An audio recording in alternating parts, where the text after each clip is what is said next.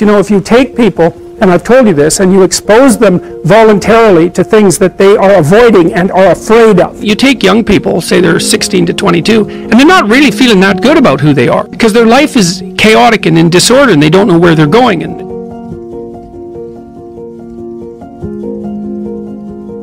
you know, if you take people, and I've told you this, and you expose them voluntarily to things that they are avoiding and are afraid of, you know, that they know they need to overcome in order to meet their goals, their self-defined goals.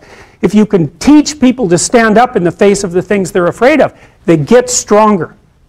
And you don't know what the upper limits to that are, because you might ask yourself, like, if for 10 years, if you didn't avoid doing what you knew you needed to do, by your own definitions, right, within the value structure that you've created to the degree that you've done that, what would you be like?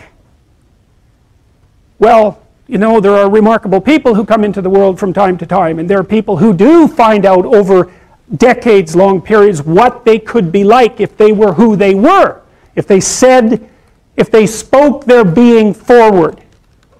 And they get stronger and stronger and stronger, and we don't know the limits to that. We do not know the limits to that. And so you could say, well, in part, perhaps the reason that you're suffering unbearably can be left at your feet, because you're not everything you could be, and you know it. And of course, that's a terrible thing to admit, and it's a terrible thing to consider, but there's real promise in it, right? Because it means that perhaps there's another way that you could look at the world and another way that you could act in the world, so what it would reflect back to you would be much better than what it reflects back to you now. I often ask undergraduates how many hours a day you waste or how many hours a week you waste, and the classic answer is something like 4 to 6 hours a day. You know, inefficient studying, watching things on YouTube that not only do you not want to watch, that you don't even care about, that make you feel horrible about watching after you're done. That's probably 4 hours right there.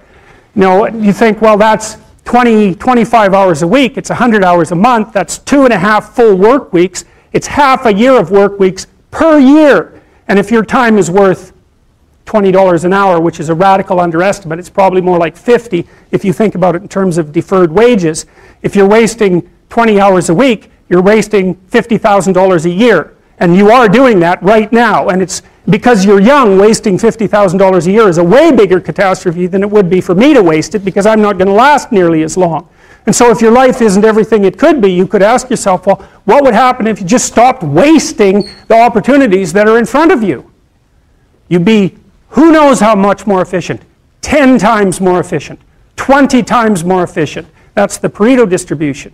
You have no idea how efficient people get. It's off the charts.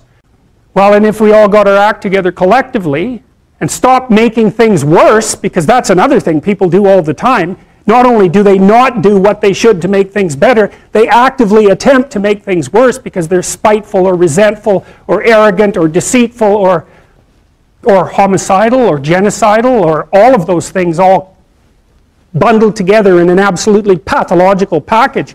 If people stopped really, really trying just to make things worse, we have no idea how much better they would get just because of that. one of the things psychologists have done for the last 20 years, especially the social psychologists, is push this idea of self-esteem. You should feel good about yourself. And I think, why would you tell someone 20 that? It's like, you should feel good about who you are. It's like, no, you shouldn't. Why should you feel good about who you are? It's like, you should feel good about who you could be. I'm not saying that people shouldn't have confidence, but like often you take young people, say they're 16 to 22, and they're not really feeling that good about who they are because their life is chaotic and in disorder and they don't know where they're going and they don't know which way is up. But the thing is, it has to be stated with precision. It's like you should treat yourself as if you're valuable, especially in potential. But you should concentrate on who you should become, especially if you're young. And so let's say you're miserable and nihilistic and chaotic and depressed and all of that now, and you have your reasons, you know, terrible parenting, abuse, all of those things. It's like, well, you should feel good about yourself. It's like, no, it's not the right message. Is that it's more like you should understand how much potential there is within you to set that straight. And then you should do everything you can to manifest that in the world, and it will set it straight. And that's better than self-esteem. It's like you're in a crooked, horrible position. Okay, fine. There's a lot of suffering and pain associated with that. Yeah, you can't just feel good about that because it's not good.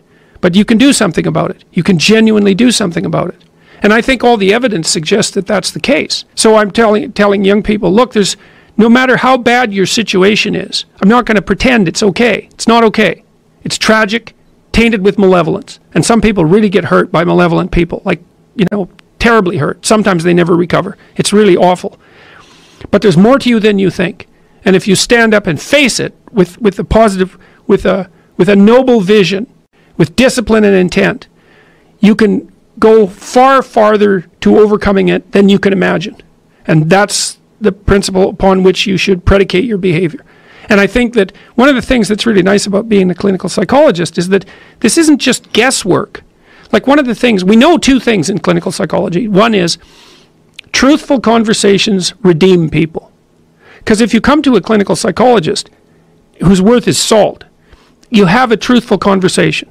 The conversation is, well, here's what's wrong with my life, and here's what caused it. Maybe it takes a year to have that conversation, and both of the participants are doing everything they can to lay it out properly. Here's how it might be fixed. Here's what a beneficial future might look like. And so it's a completely honest conversation if it's working well. And all that's happening in the conversation is that the two people involved are trying to make things better. That's the goal. Let's see if we can have a conversation that will make things better. Okay, so we know that works. It does make things better. And then another thing we know is that, well, let's say there's a bunch of things that you're afraid of that are in your way.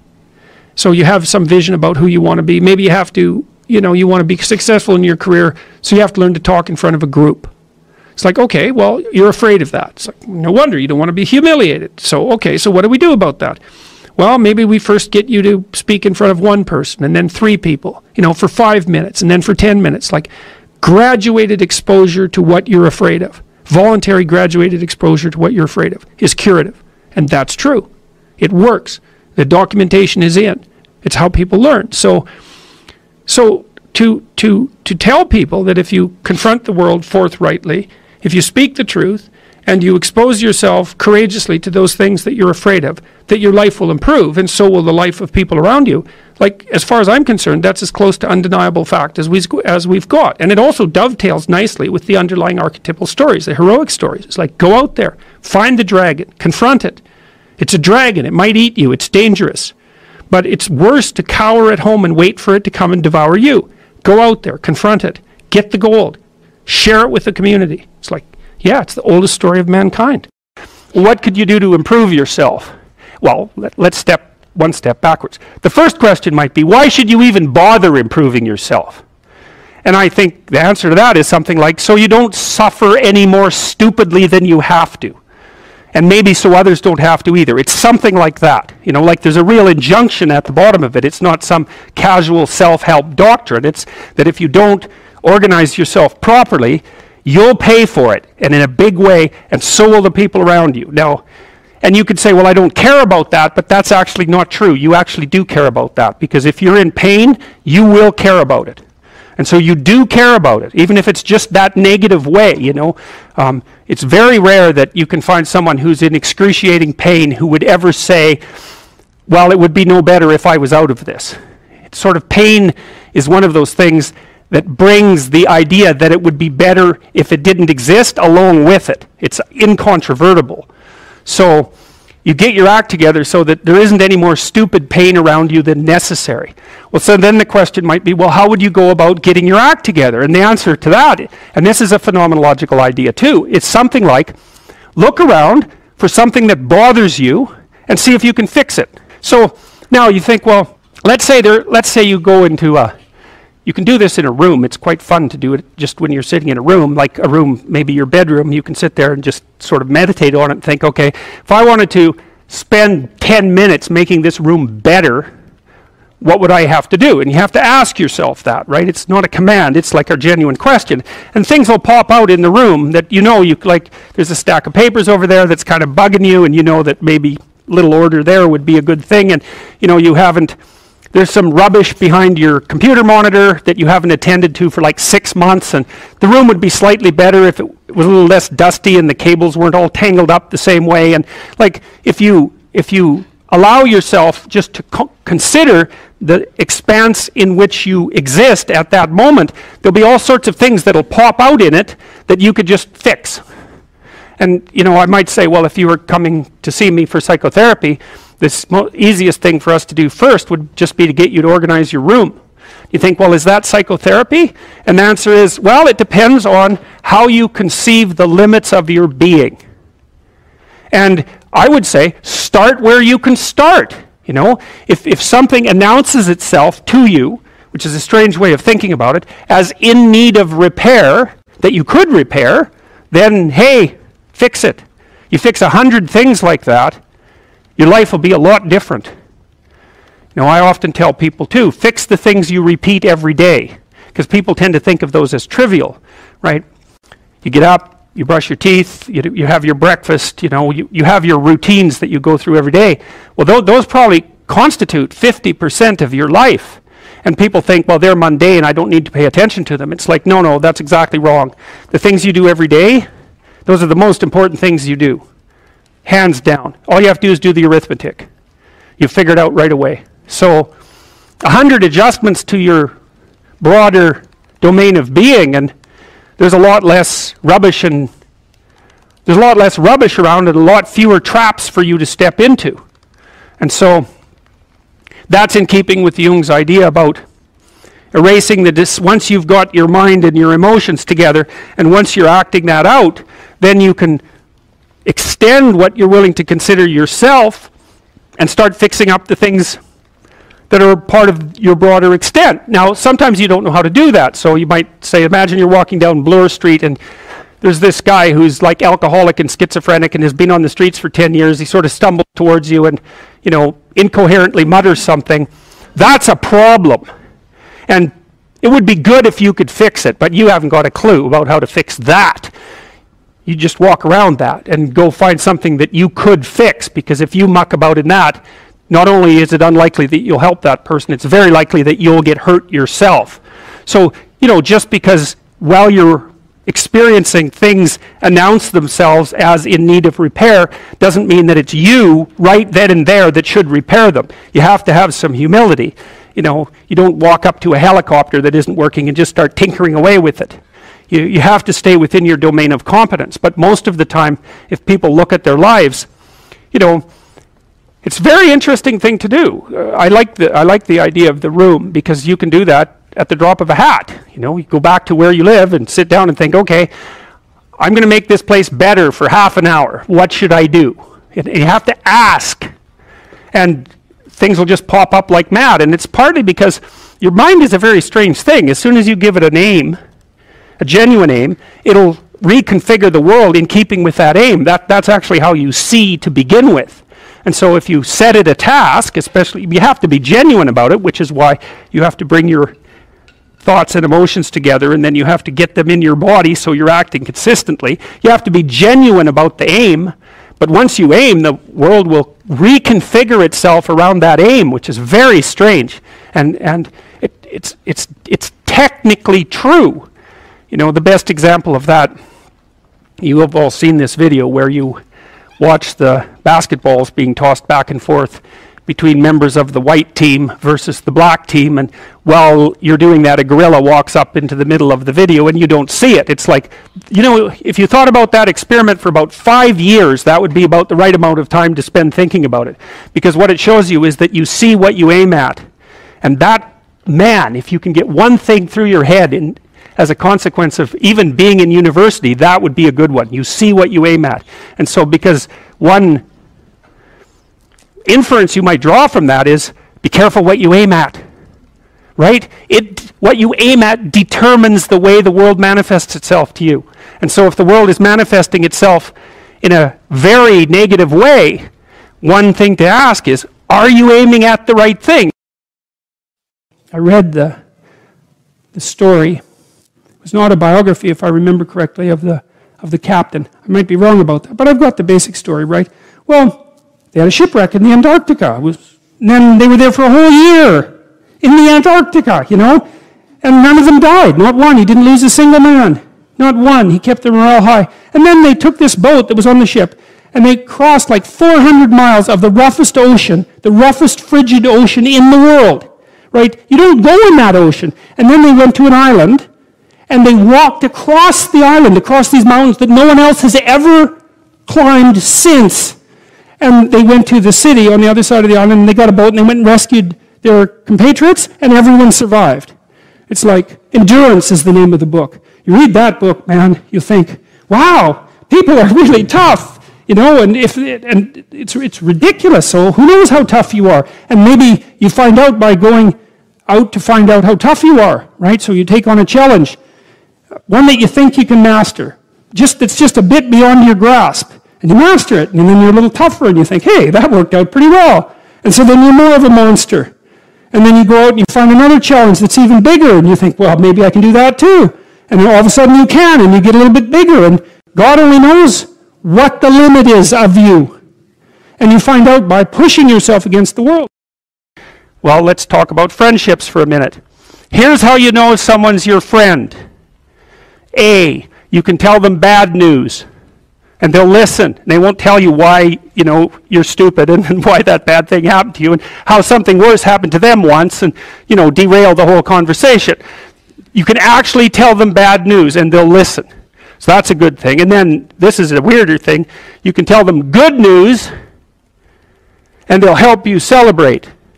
And that's a really good way of deciding who you should have around you. Because if you have someone around you, something good happens to you, and you're kind of afraid to even admit it because, God, something good happened to you. It's like, you let that be known and it'll certainly be taken away. So, you come out and you sort of tell someone half-heartedly that something good happened to you, and they give you a whack and then talk about, the great thing that happened to them 3 years ago. Or worse, the great thing that happened to someone that they knew 3 years ago. It's like, go away from that person. They're not helpful to you. And they're not helpful to themselves either. And so you want to surround yourself, you got to think about this. You got to surround yourself with people who want the best for the best part of you. You can hang around with weasels and losers that are trying to pull you down to justify the fact that they're spiraling downhill as well. And the upside of that is you don't have to have any responsibility, and you can all whine about how wretched life is, so that's pretty attractive. But I would say it's also a bad medium to long-term plan. And so it's acceptable and desirable to try to surround yourself with people who are facilitating your development. And you might say, well, I've got people around, I know them well, they're not doing that well, and they don't fit into that category. It's like, what's your point? What are you going to do with them exactly? If they'll listen and cooperate with you and move towards a better future, great. If they don't pay any attention and they keep doing the same damn things over and over and they're not going anywhere and it's painful, then maybe the proper thing to do is say, you just have your misery. I'll go off and have my life. And maybe you'll wake up at some point in the future and think that's a better way of being. Because just putting up with it is, they call that enabling, right? You put up with that sort of behavior, you're providing tacit consent for it and even tacit approval. It's like, it's a bad idea. You have, I would say, both the right and the responsibility to surround yourself with people who are good for the best part of you. When I talk to people about doing the future authoring program, they often put it off. And it's not surprising because it's hard. But it's more than that. They think, well, I don't know how to write. I'm going to do a bad job. I don't really like assignments. I'm going to have to do it perfectly. I need to wait till I have enough time. And like one of those is enough to stop you cold, and all 5 of them, you're just done. And so I tell people, do it haphazardly, a tiny bit at a time, and badly. Because you can do that. I tell my students when they're doing their theses, master's thesis, write a really bad first draft. And then we have a little conversation about that because they don't think I mean that. Because it sounds like a cliche in some sense. It's not a cliche. It's not a cliche at all. It means you're a terrible writer. But if someone put a gun to your head and said, you have to have your 100-page thesis done by next Monday or I'll shoot you, but I don't care how terrible it is, you would sit down and write it. And the thing is, then you have it, right? Then you have something, and then you can fix it. You can iterate and fix it. That bad first draft, that's the most valuable thing, and so that's what you need. You need a bad first draft of yourself. And there's an idea that Jung developed about the trickster and the jester, the comedian, right? That the trickster is the precursor to the savior. That's one of the things I learned from Jung that was just, it's so unlikely. You'd never think that. It's so amazing that might be the case, but the the satirical and the ironic and the troublemaker, the comedian, the fool. The fool is the precursor to the Savior. Why? Because you're a fool when you start something new. And so if you're not willing to be a fool, then you'll never start anything new. And if you never start anything new, then you won't develop. And so the willingness to be a fool is the precursor to transformation. And that's the same as humility. And so if you're going to write your destiny, you can do a bad first job. You're going to get smarter as you move forward. That's the thing, is that, so if something beckons to you, that's what happens here. Maybe the star that Geppetto wished on was the wrong damn star, but at least it was a star, right? At least it was in the sky. At least it moved him forward. And so you say in your life, well, something grips you and fills you with interest. And you think, well, should I do that? And the answer is, if not that, then something. What if it's a mistake? It's a mistake. Rest assured. What do you know? You're going to stumble around, right? And what's going to happen is this. You're going to not stay in stasis. You're not going to wander around in circles. And I see people like that. They said, well, I never knew what to do, and now I'm 40. It's like, that's not so good. That's not so good. And you might say, well, and there is a literature, too, that suggests that people are a lot more unhappy when they look back on their lives about the things they didn't do than they are about the mistakes they made while they were doing things. And so that's really worth thinking about, too, because there's redemptive mistakes. And a redemptive mistake would be a mistake that you make when you go out and try to do something. You think, okay, I'm going to try to do this. When you're not good at it, you make a bunch of mistakes. It's like, well, what's the consequence? If you pay attention, is you're not quite so stupid anymore. That's the thing, is you've been informed by the results of your errors. And so what happens is you follow the beacon, you follow the light.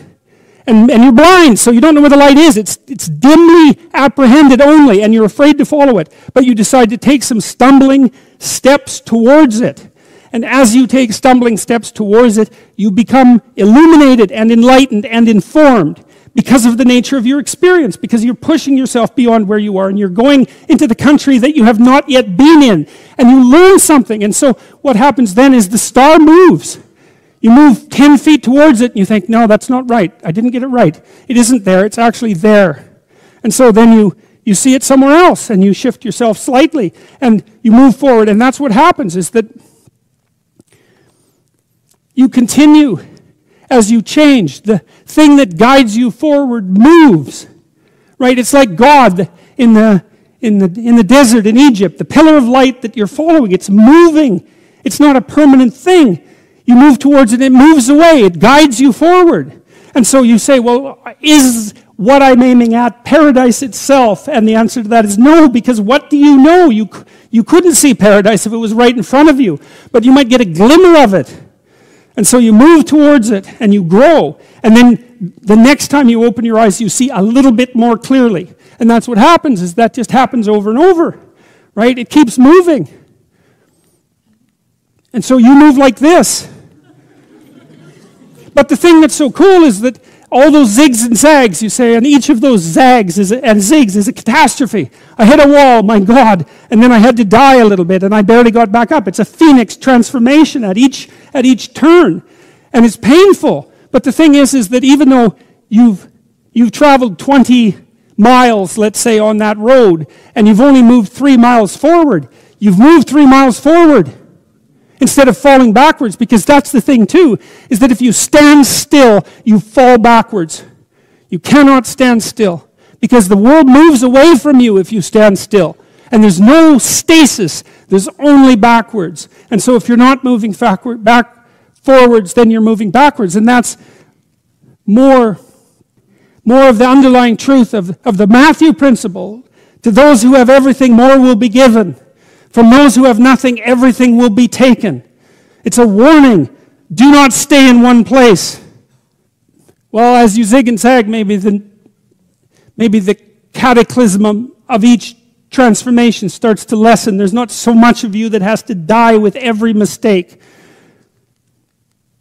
And maybe you end up oriented at least reasonably properly. And if you were sensible, that would have been your trip. But it wasn't, right? It's that, and perhaps it's a lot worse than that. Perhaps there's no shortage of backtracking, but it doesn't matter, because as you stumble forward, you illuminate and inform yourself.